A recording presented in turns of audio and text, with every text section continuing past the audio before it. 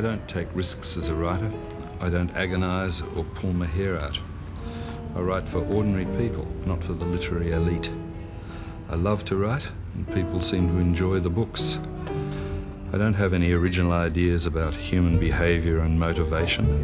I don't have the ability to break new ground or to produce really powerful original fiction. Thanks.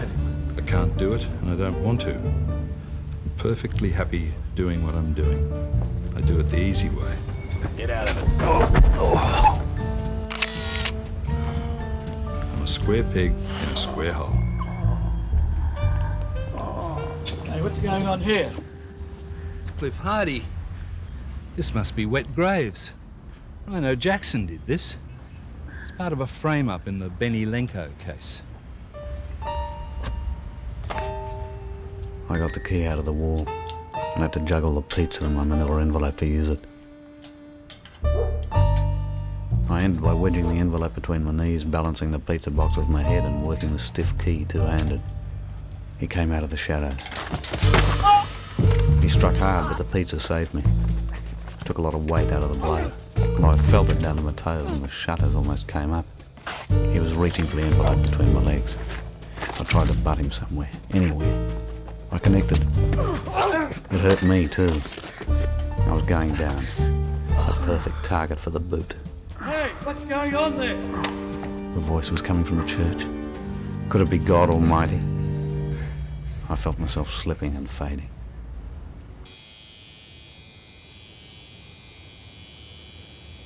Cliff Hardy's a Sydney private detective, and I invented him almost 20 years ago and almost 20 books back. And I think Cliff Hardy's the best idea I've ever had in my life.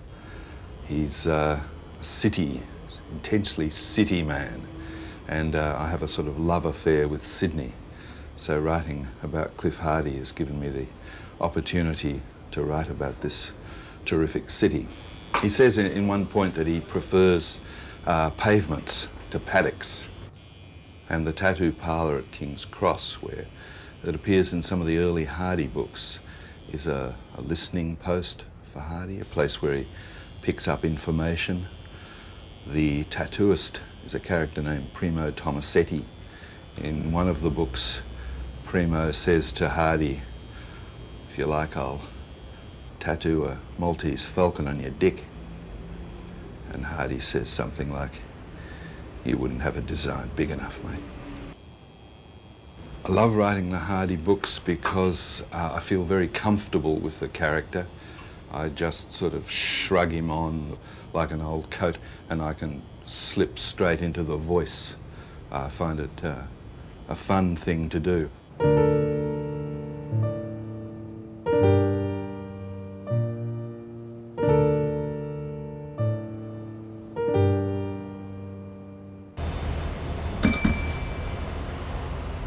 My eyesight isn't good enough for me to drive around the city, so I get around on public transport. Trains when I'm going out of the city, but buses when moving around Sydney itself. And I've found that it provides a tremendous source of the same kind of material I used to pick up when I drove.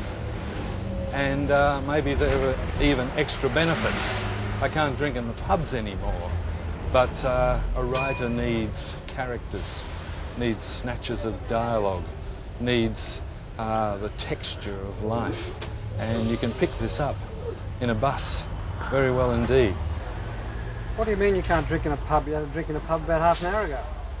Yeah, not the way I used to drink in a pub, hang around in a pub for hours, drinking a lot. Now, one drink in a pub and I'm out of there. If you can't see a pub by looking both ways down the street, you must be outside one. Glebe, in the west of Sydney. It's where I located myself when I was a refugee from academic life in Victoria.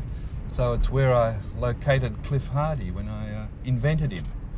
There's the Toxteth Hotel, that's Hardy's local. It's a lot sleeker now than when he and I arrived. It was a bit of a bloodhouse then. That's true of a lot of the suburb. The terraces are cleaned up. It's all a lot greener. And Hardy comments on that. There's enough bamboo in the front yard to make a campong or something like that. Hardy's always trying to crack wires about this sort of thing. We're coming down to Blackwattle Bay. There's a white rail fence there. Looks a bit fragile. I think Hardy comments on how fragile it is as he chucks a video cassette and a gun into the water. He's protecting someone. I think he's probably suppressing evidence at that point. Hardy's a bit of a maverick, and he'll do what he has to do. Almost every street in Glebe gives him something to say, and this sort of lightens the mood or intensifies a dark mood. Here were books set in Australian streets. You know, you recognised the locations. You know, you'd walk through the glebes. You know, you'd gone across the Harbour Bridge. You'd seen everything that he was writing about. You recognised Hardy as being distinctly Australian. You know, he drove a Falcon. All of those things that had been missing from crime fiction. And I think, you know, people were maybe getting a little tired of reading books about the mean streets of New York, Los Angeles, Detroit, and you know, and what had been happening with overseas crime fiction. So, you know, the advent of something specifically located in Australia was you know, one of Corris's great achievements, and I think the reason that the books were initially so popular.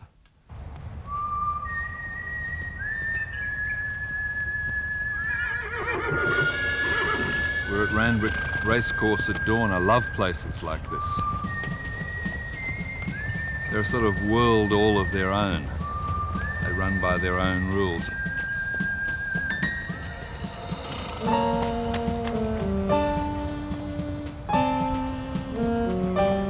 There's a shady side to the racing game, the same as there is and always has been in boxing. And I made use of this as a backdrop and a context in the second Cliff Hardy novel, White Meat. I'd seen him a couple of times in the flat at Randwick Racecourse. 6'1" and 15 stone of expensive suiting and barbering with jewellery and shoe leather to match. I'd given him some of my money and he'd put it in a bag.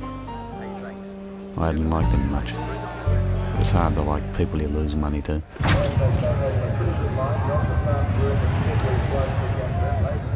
I suppose we'd exchanged 20 words, not more, on a course. So I was surprised when he rang me at the office. He was lucky to catch me. I had an appointment that afternoon and called in to check the mail on a whim. Private detecting's slow in the winter and I wasn't expecting any notes in invisible ink or bundles of currency. I thought briefly about ignoring the phone, but couldn't do it. Hardy. The voice was rich. Pickled in Courvoisier. Jack Kennedy. Got a little job for you. Good, I'm free. Tomorrow, do you? Today'll do me. Now. He could take my money, but not my pride. Sorry, Mr. Kennedy, I can't make it. I've got an appointment. Yeah, I heard with Tickner at the gym in Newtown. Get over here straight after that. You've got time. Tickner had called an hour ago asking me to meet him. He didn't say why and he'd been secretive about the whole thing. But Big Jack knew. Interesting. All right. Where's here? Jab, jab, jab. Hardy gets a client who has a problem. Cross it. And that's the starting point. But what I find is that Hardy himself rapidly becomes a catalyst for events. His intervention triggers reactions. In some instances, someone ends up dead who might not have ended up dead or damaged. You know something's going to happen. I've been coming to the boxing and going into gyms for 40 years now, since when my uncle took me as a kid in Melbourne. And things have changed a bit.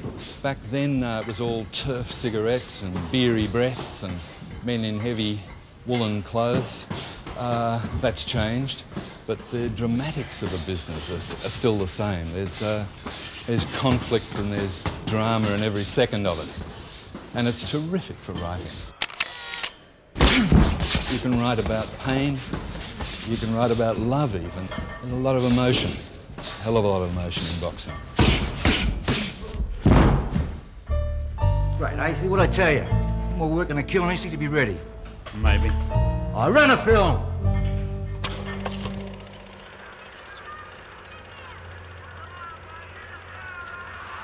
For better or for worse, boxing's all we've got left of gladiator fighting, duelling, bear baiting, even public execution. It's always been a very controversial business with its passionate supporters and passionate opponents. I'm somewhere in the middle. I sort of love it and I hate it, and it's always interested me. It's had an interesting history, and I've written about that in a book called The Lords of the Ring. It was the first non-academic book I wrote, and before I started to write fiction. And that's a history of boxing in Australia. And the history in Australia stretches right back to the convict days. We had our bare-knuckle era and our great early glove fighters. And the whole business boomed, of course, during the Depression, when men would fight for £1, fight for 20 rounds for a couple of quid. There'd be fight nights 3 or 4 nights a week, and they were real rough and tumble affairs. I've written one novel about boxing called The Winning Side, with a boxer as the central figure. He's an Aboriginal boxer. His name's Charlie Thomas. He symbolised for me all the great Australian black boxers, stretching right back to those early days. Jeez, Sam, she's got to get tougher. I'd love to see him down. Enjoy seeing him bleed. Bullshit.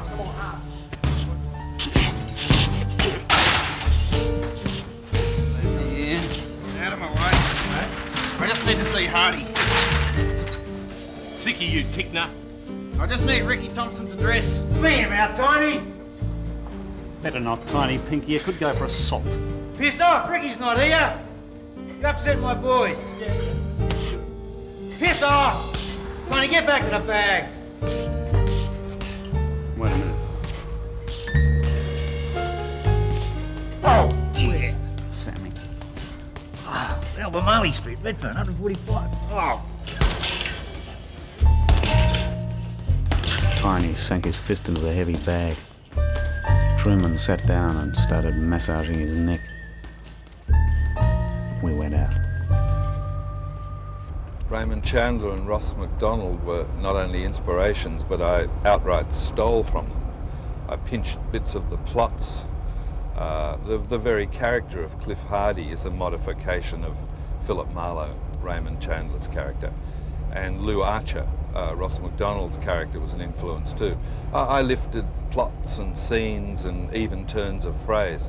I call it pastiche rather than plagiarism, and it took me about 3 or 4 books to get past that and get my own voice. We do call this formula writing. We do know that there's not very much that you can pull out of that sort of stuff. It's not changing our view of the world in any way. You're not getting that hit that comes from something which is so beautiful and so challenging and so exciting and so annoying sometimes too. You know, a book that really angers you because it's really moving around your own worldview. We're not going to get that in crime fiction. I know people who think Salman Rushdie is the greatest writer who ever lived, and Marquez is just behind him, and that whole rash of South American magic realists and writers like Peter Corris who work in that kind of vein. I know people who couldn't live without it. I can live without it very, very easily. It doesn't resonate for me. It sits on the page dead for me. I think I'm pretty much influenced by movies and television. Most 20th century writers are, but popular writers, genre writers, formula writers like me, I think are bouncing off movies and television a lot. Popular culture, mass media, reaching as many people as possible. That's what I'm trying to do. Getting a cab in the rocks at 4:30 in the afternoon is no easy matter. That's how it was as I ran along Pump Street to the nearest corner.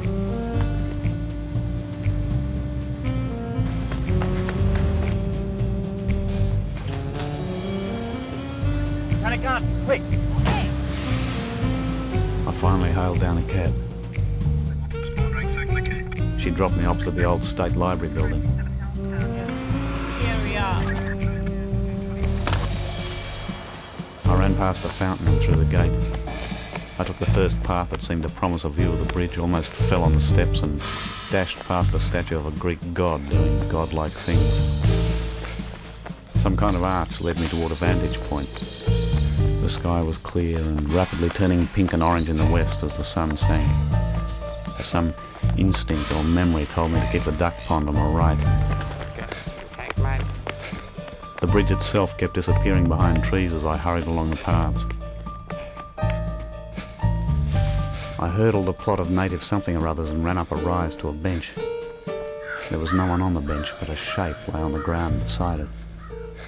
He was lying on his back, very still, a thin, odd-looking figure with a big overcoat spread out around him. His long beard lay on a red t-shirt. Blood had splashed on his clothes and the grass from a gash in his forehead. His eyes were open, and so was his mouth. I looked up and saw the bridge etched clearly in the sunset. It was the first time I'd ever seen it like this.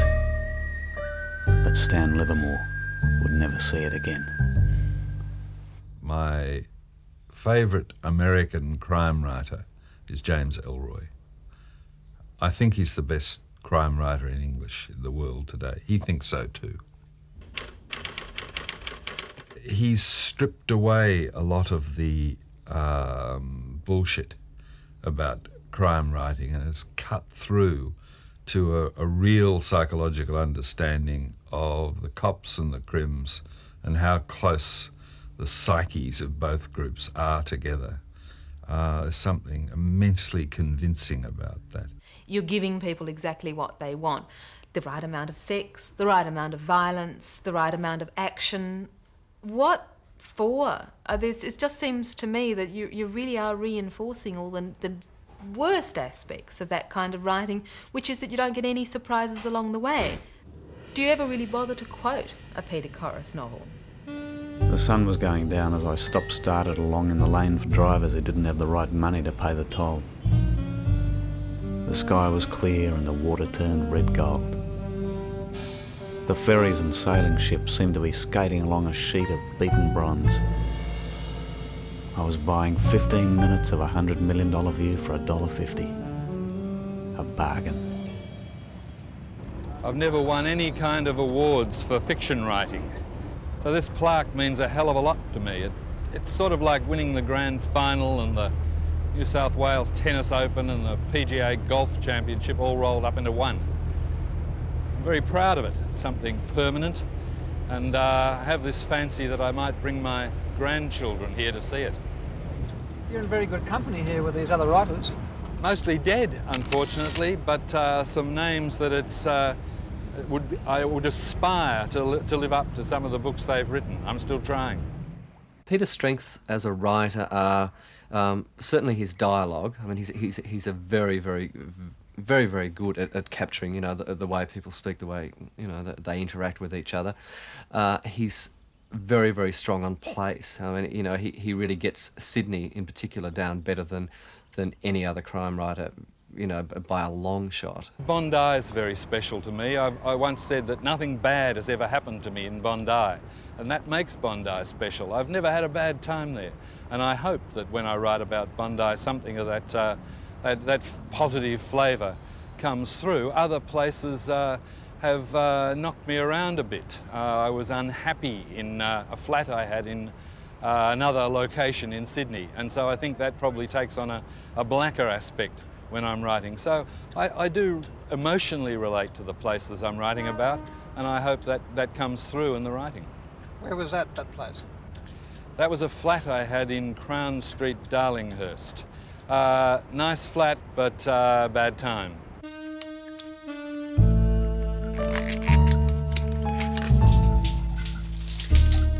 I came out of the sleep fairly fresh and shaved with an old blade and the motel soap. It hurt. Thought of Ailsa, my rich ex-woman who bought me soaps and shampoos and shaving creams and kept me smelling nice. Then I thought of Sin, my ex-wife, who didn't give a damn after a while how I smelt or what I did or thought or said. Funny thing was, I missed them both.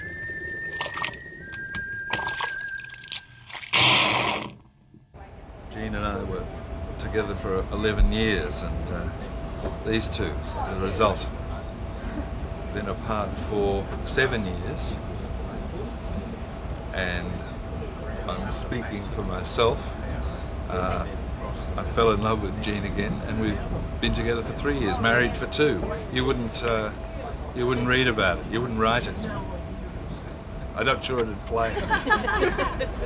It's just terrific to have a second go at something you messed up the first time round. Yeah. You know? Yeah. I got upset very early on in the split when Mim, who was very little, said to me, "Is it my fault?"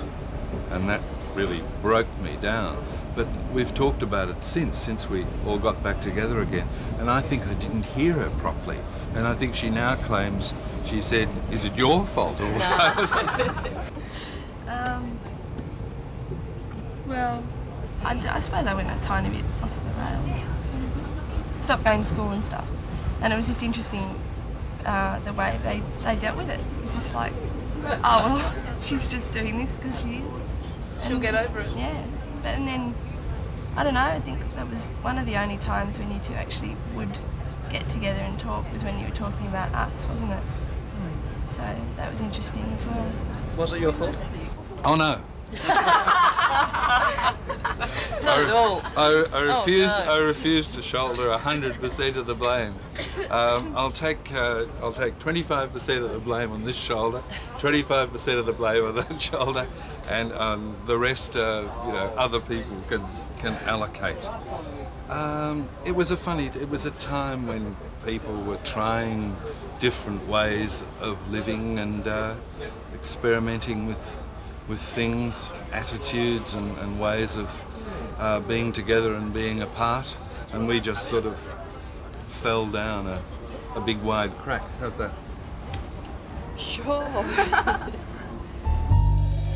I looked down at the colt on the table and wondered if my ex-wife's sin hadn't been right all along about this job. You deal with damaged people, she told me, because you're damaged yourself. You can't operate with normal, decent people. What do you think of his books, Ruth? Oh, they're quite good. I've actually started reading quite a few recently. I haven't really thought about it much. That's the point, isn't it, Dad? Yeah. What's the point? You don't have to think. You just read them. You just read them and enjoy them at the time. She doesn't sort of rip the pages out of the printer, sort of desperate to see what's going to happen to Cliff Hardy next. No. That's what all writers want. They want someone standing by the typewriter, ripping the pages out and reading them there and then and saying, "This is fabulous." It doesn't. Great stuff. They claim I do. I perform this function myself. He does. Great stuff. Yes. They're working and you suddenly hear coming from the study, "Great stuff!" And the girls roll their eyes and Dad's having a good morning.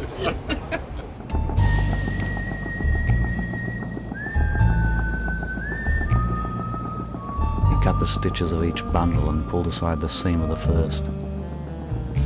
There was a smell now, all right, of old meat and old milk and rotten eggs and everything else bad you can think of. Carstairs tugged the canvas apart. The corpse had ruptured. The mess was like a dozen or more squirming green-black half-skinned rabbits. It was the best argument I've ever seen for cremation.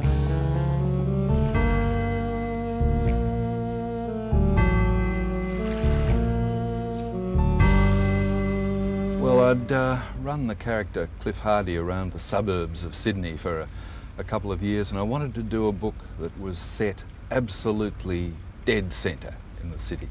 And to me, that was the harbour. And I'm not sure if it's geographically true, but the bridge seems to be the centre of the harbour. I mean, it's the most remarkable engineering feat in its day. I think it was the longest single-span bridge in the world.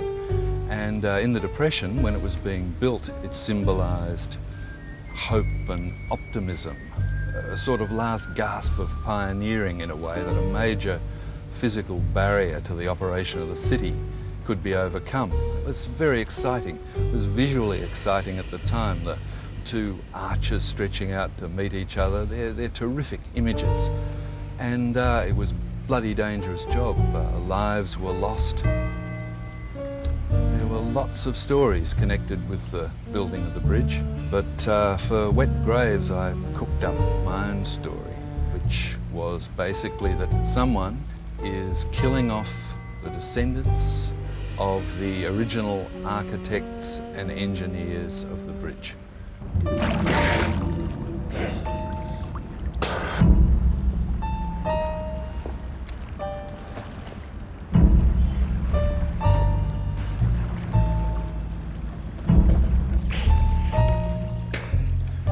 Three of them. Could be more. 3 bodies were enough for me. They're all wrapped in canvas, short chains to cement plugs. I touched one. It's squishy. They're sort of pretty close together, almost in the dead set middle under the bridge. Jesus, I should have seen them. Half floating, half hanging there.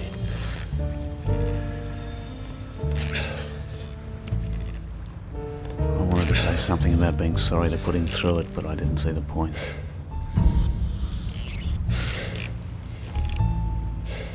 He drew in several deep breaths as if trying to cleanse his insides. Then he looked out at the water and the land and moved off along the boat before climbing aboard. You all right there? What? You need any help there? No, I'm fine. How about you? Thrown about? It's a habit of mine. Would you think me too rude if I asked you what you're doing? We're minding our own business, mate. Why don't you do the same? That's a bit rude. What's the matter? Bloody nutter. I don't know. This place is giving me the creeps. You know who that is? That's the murderer. That's the guy who's been dumping the bodies under the bridge.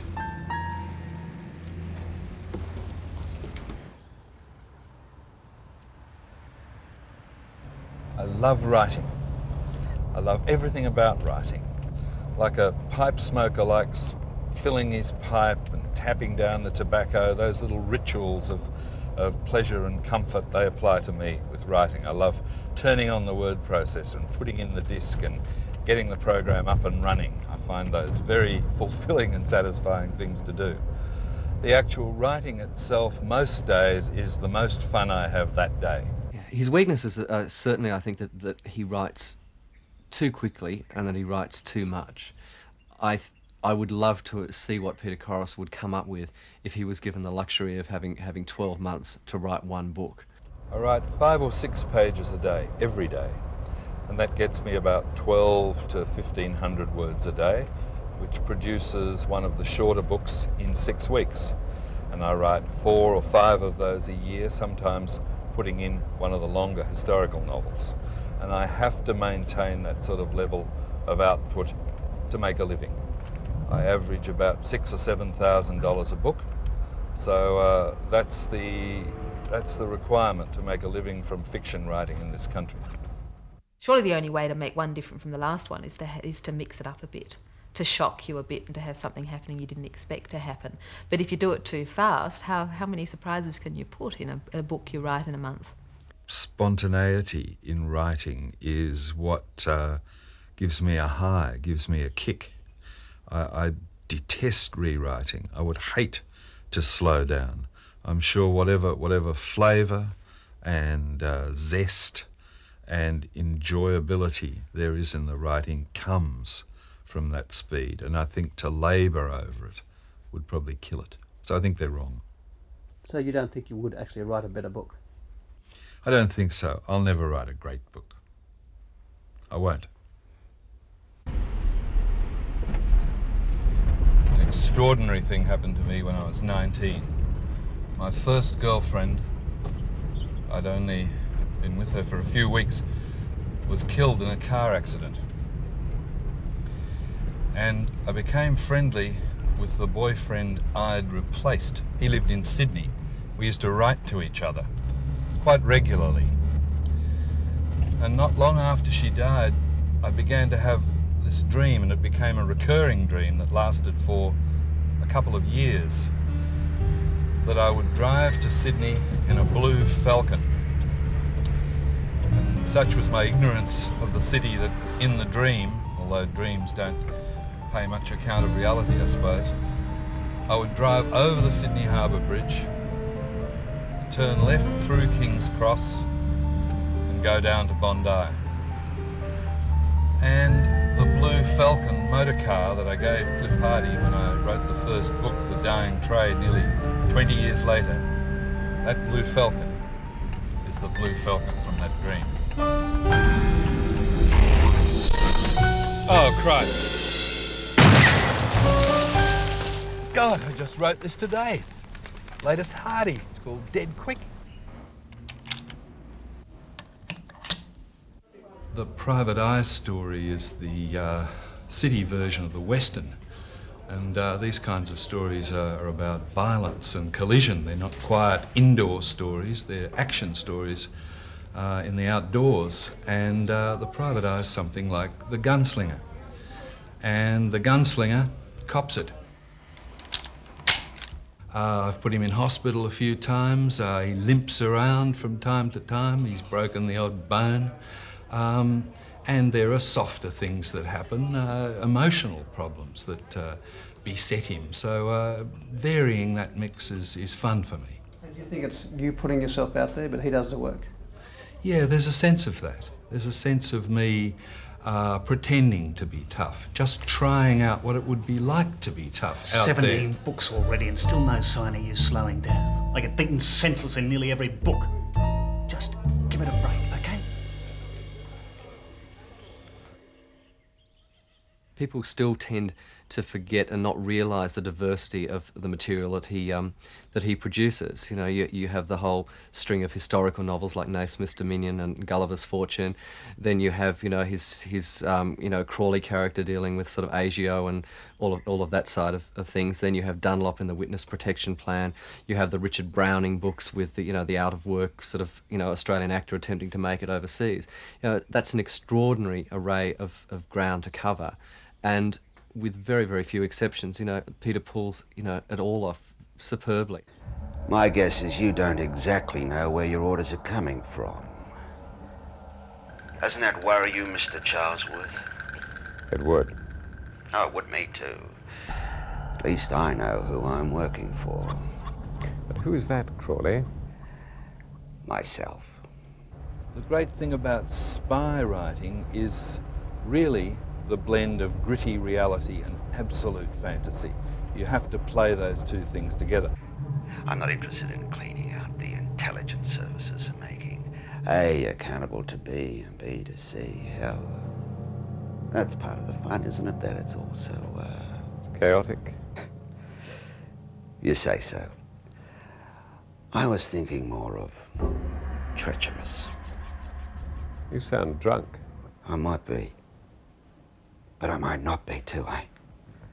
There's an argument that the intelligence services, as we know them, all grew up in the First World War out of the imagination of a pulp writer of the time who managed to convince the British government the place was swarming with German spies, and he got himself a department and bureaucrats and all the rest of it, and MI5 and 6 kind of grew from that. That's very appropriate because spy writing has become an enormous industry. What do you want, Crawley? I want a meeting in Canberra.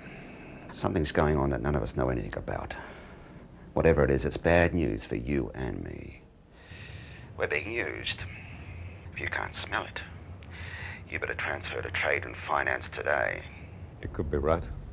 Before you come, find out anything you can about something with a code word Lexington. Check the computers. Ask around. Lexington. Got it. In the Crawley books, one of the things I'm doing is examining the intelligence world as I see it, and that is a world of incompetence, cover-up, deception by pathetic people for puerile ends. And Ray Crawley's drawn into the dirtiest bits of this business, and he despises it as much as I do. Violence in the intelligence world has got more purpose and often has a double purpose.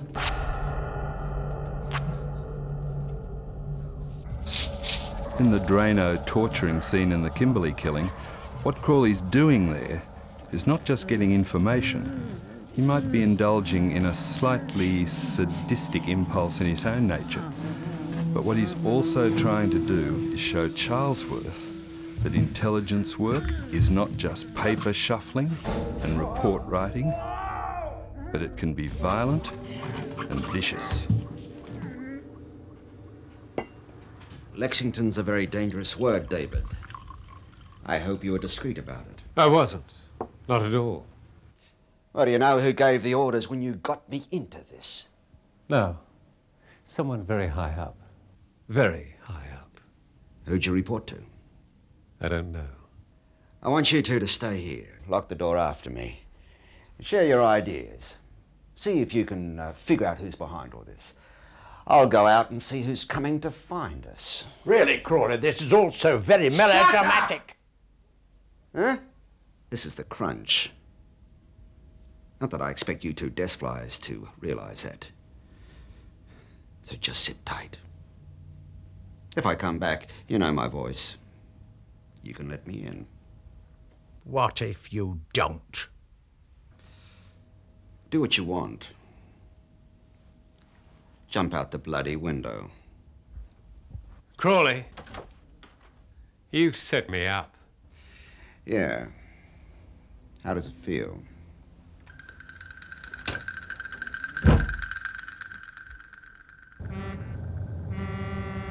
There were very few raunchy books around in Melbourne in the 1950s. Sex in print was hard to come by. Sinuhe the Egyptian, scenes in that book, sex was described vividly and precisely. What went where and how the parties felt about it. I found it very exciting. Read it when I was about maybe 13 or 14, bit of a late starter. And it excited me, and I began to masturbate. My first masturbatory images were of kind of pharaohs and their ladies. And sex has remained troubling to me. I think that fantasized start has given me some difficulties through my life. What kind of difficulties? I'm sexually insecure and not sexually confident. I've never been a sexual initiator, and the male role in our society is for the male to initiate sexual contact. I always had trouble with that. I get over it in my writing, of course, because the characters are much more sexually confident and aggressive than me.